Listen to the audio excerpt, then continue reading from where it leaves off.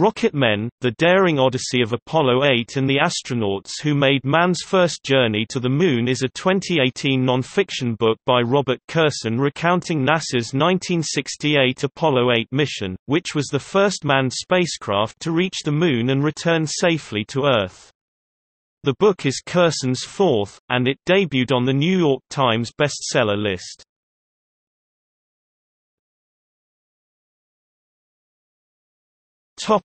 Background.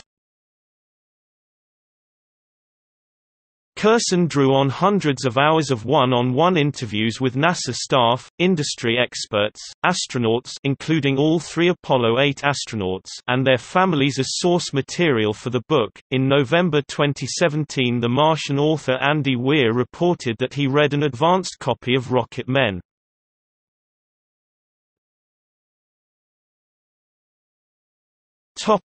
Synopsis.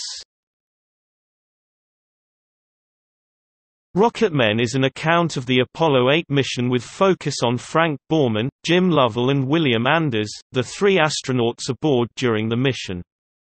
The book also places an emphasis on the astronauts' families during the mission. From The Washington Post.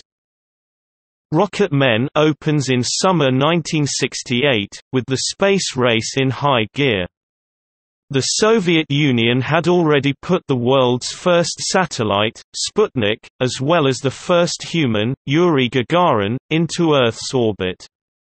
The Soviets were projected to reach the Moon by the end of the year, months ahead of the United States. The book includes chapters dedicated to each astronaut, the space race itself, and background and chronological progress of the mission including critical maneuvers and mission setbacks.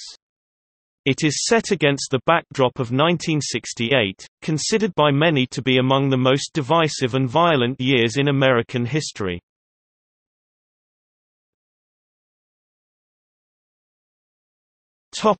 Reception. The book reached number 7 on the New York Times bestseller list and has received positive reviews from critics. The USA Today called Rocket Men a first-rate account of this remarkable spaceflight, and added, "There are many pieces to the Apollo 8 story, but Kurson brings them together effortlessly." The New York Times called the book gripping and a riveting introduction to the Apollo 8 flight, in which Kurson details the mission in crisp, suspenseful scenes. Writing for The Washington Post, Mary Roach compared the book to Alfred Lansing's Endurance and John Krakauer's Into Thin Air and called Kurson's writing style, as close to a movie as writing gets. The film rights to Rocket Men were secured by Macready prior to the book's publication.